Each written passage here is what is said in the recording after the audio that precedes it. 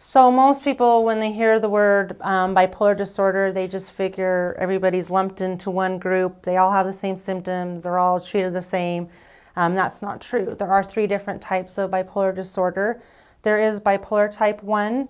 Bipolar type 1, you go into full mania. Full mania is you get manic. You get the psychosis. You get the hallucinations. You see things that are not there. You hear things that are not there. Or psychosis where you've checked out of reality. That is bipolar type 1. They still can have the lows, but the thing with bipolar type 1 is they can go into full manic episodes. I have bipolar type 2, where bipolar type 2 disorder, you also get the lowest lows, but you don't go into full mania, full manic episodes. You go into what's called hypomania, and it's it's less severe than the full manic. Typically, most people with bipolar type 2 will not go full psychosis, will not see things that are not there or hear things that are not there.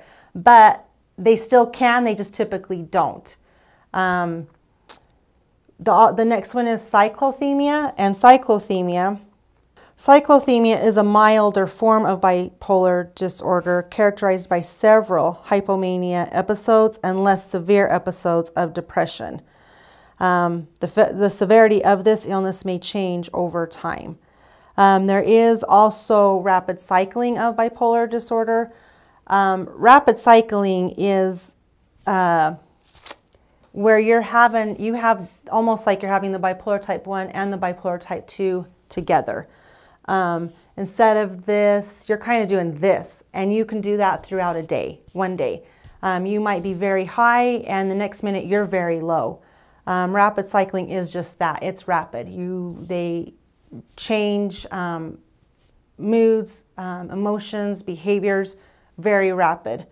All bipolar diagnoses typically will all be on some sort of mood stabilizer. There's definitely different kinds of mood stabilizers.